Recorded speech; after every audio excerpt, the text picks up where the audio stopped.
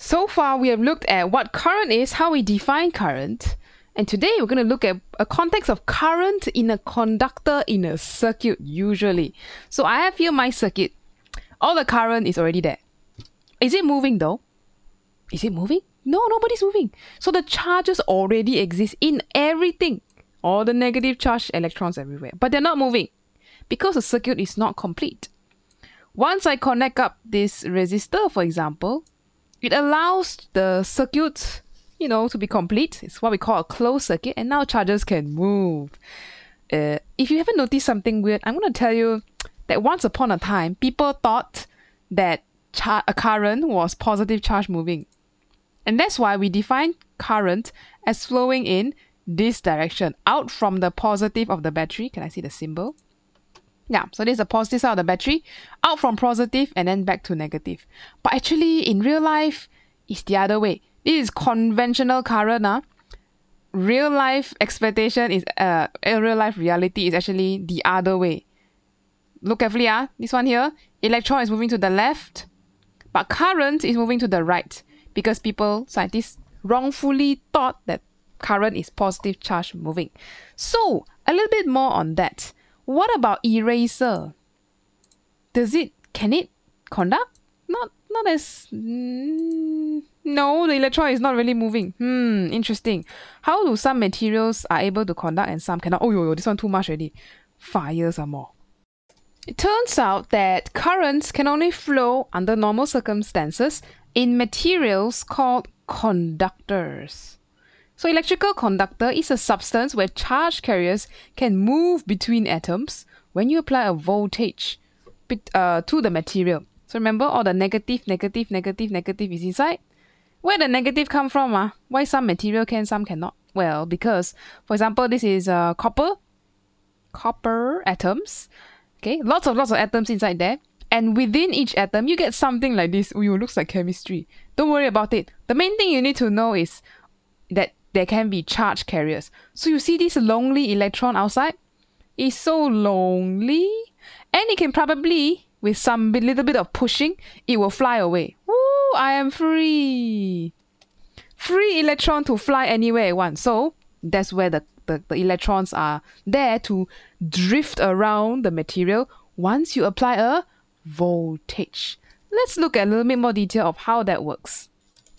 So here's all our electrons already chilling. I draw a few already inside our conductor. Okay, now we are going to apply a voltage. What is a voltage? Well, voltage means you connect it to a battery. So on one end, this will be a very high potential, V. And on the other end, you're going to put a low potential, V. So there's a difference from high flow to low. Remember the marble in our previous video? From one end is very high. You release, it go down to low. So high to low. Okay, high potential, low potential. And we have our currents flowing in this direction from high towards the low. So here we still have current coming out. This is current. Current is the same. What goes in must come out. Okay, tricky thing is, current is going to the right. But all these little electrons, they will be going to the left roughly. So they all will be jiggling around a little bit. Maybe they bump into somebody. Maybe here they bump up and go down. They're roughly drifting to the left. That is what we call a drift velocity. I'm going to write here. Drift velocity V. Small v. So the main challenge is, can we find an equation to relate current to drift velocity, for example, how fast these guys are drifting along to the left? Okay, this is the derivation you must know because they will ask you in paper 2. The first thing we're going to look at is a little bit more on drift velocity. So drift velocity means you'll be traveling the length L in a certain unit time, right? So the first point here, I'm going to write here, is that drift velocity can be expressed as V. It is the average speed, okay? Everyone is up and down a bit, okay? So V velocity equals to rate of change of displacement. Back to kinematics, or in this case, will be dl dt, this length per unit time. That's number one. Number 2. Actually, how many people are drifting inside here? Because all of them contribute to the current. Remember, each of these little electron carries a little charge.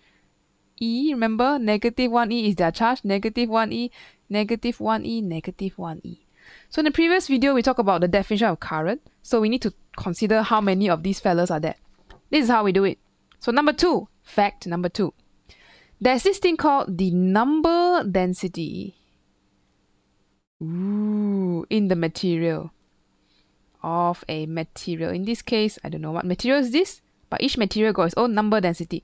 We use a symbol small n for this, and this will be the number of free electrons per unit volume of the material. Remember just now we say all the atom got free electron, they can come out one, right? So how many of these free electrons are there per unit volume? How many of them are ready to fly? Draw one more here. Ah, there we go. Okay. We can, I guess we could put in some more equations here. This one can be number of charge carriers, I'm going to call this NQ, over volume big V with this thing. So sometimes charge carriers are electrons, sometimes it's just other things. We'll find out soon. Okay, I think we got a number to represent it. Okay, the next thing, I think we are ready to go to our definition. So, from the definition, from Q equals to IT, remember this? Our previous definition? Okay, we can rearrange this and say, hey, maybe we do I equals to Q over T. Alright, so current, total charge. What is total charge? You see, this here, if we want to play the ammeter, remember, and we say, okay, I'm going to keep my eye on this highlighted line and watch how many of these charge carriers come by each second. So I can say number times the charge carrier, in this case electron, over T, right? But how many of these number are there? Ah, that's where we come to this. The number of free charge carriers. So from this NQ, we can say the number of charge carriers equals to number density times volume. So I'm going to sub that inside here. So here we will have NVE over T. And this will give me the total number of charge carriers that come out or pass by a point. Next thing, what have we not used? Drift velocity. How do we use drift velocity? How do we include drift velocity? One thing that we have not used is actually the cross-section area. So this cross-section area actually does influence some things. Okay, so assume this cross-section area is A. For a circle, you can have any shape, but in this case, our cross-section area is a circle, so this will be pi r square. And the volume of this whole thing, the whole cylinder, I'm gonna write, I guess we write one more here. V, volume of cylinder. Or actually any object. A times L. I'm not going to sub in the pi r square because we don't have that information. We don't have r square. In the future, you may encounter some questions with the r square. Anyway, V equals to AL, so let's sub that in as well. So N times AL times E over T. We are ready for our final substitution. So remember, drift velocity is dl dt. Change in length, change in time, or you could say L over T. So we see that pattern right here, L over T.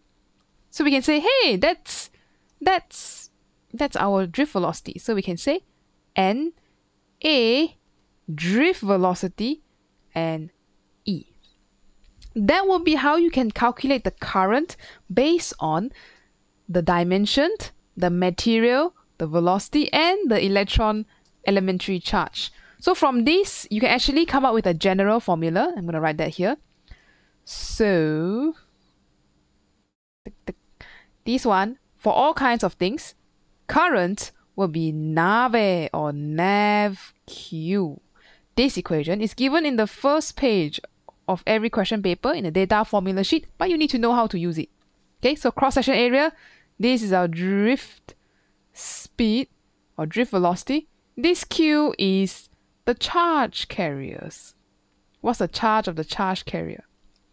And here, number density. Are you using copper or are you using aluminium? What are you using? Okay, this is a very important equation that you need to know how to derive the steps. All right. Before I end the video, one more reminder, okay, that conventional current is assuming positive charge is flowing. So you can see I draw the positive. This is conventional current, the direction where it will be flowing. But in real life, we don't talk about this. Electrons are actually flowing opposite direction to conventional current. So I'm going to draw a circuit down here to remind us as well before we go to all the complicated stuff. So remember we saw the battery. Here's a battery, positive, negative, and if you connect it to an external circuit, like say with one resistor here. Wow, my lines are so straight today. Yeah, we draw current as coming out this way, out from the positive into the negative, but in real life, electrons are moving this way in the opposite direction of conventional current I. Oh my goodness. Okay, let's draw a few more here.